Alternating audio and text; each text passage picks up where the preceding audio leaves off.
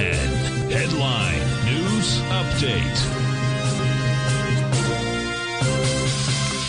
Okay, good afternoon, folks. Larry Pesavento for the mid-morning update, and we have stocks have sold off quite a bit from the early morning high. We were up around 34,000 in the Dow Jones E-mini. We're now at 33,700. So we've given quite a bit there, over 600 points. We've given back 50 points in the in the S&P. Nasdaq still holding up pretty good. The big surprise has been crude oil.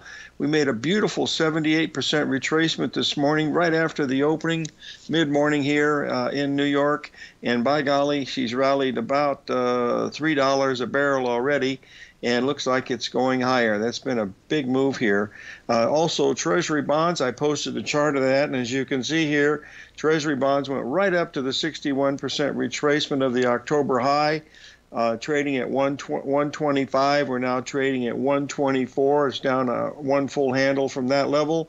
And the euro has given up well over 100 points here. And the British pound has given up more than 200 points here since the market had that early morning bust about an hour and a half ago. Well, 2 hours ago. So they're having a lot of volatility over here. We're going to cover some of these things, starting with the Treasury bonds today when we do our regular show here. Well, we're going to have a no more guests this week. The reason why I'm going to be off Thursday and Friday. I'm finally getting this allergy situation contained. Evidently, they have to do a tiny bit of surgery, and not much, but a little. Anyway, they don't want to do anything for a couple days, so I'll be resting for that time.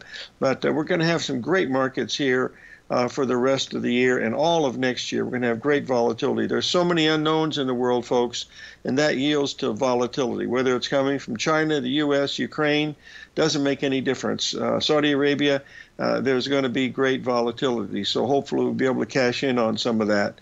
You know, we've been bearish bonds and stocks from January through October, and so far that's acted pretty good, and we're ready for phase 2 of that starting any time now. So we'll be watching those things very closely. So that's what we're watching here today. Try to stay tuned for my show, Fibonacci 24/7, trade what you see, and we'll try to line up some of the things that we're watching. We can now send videos instantaneously, so we're going to be able to cash in on some of these intraday moves that happen. Hopefully that'll be very, very helpful to everyone. So we'll be right back after a few words of our sponsor.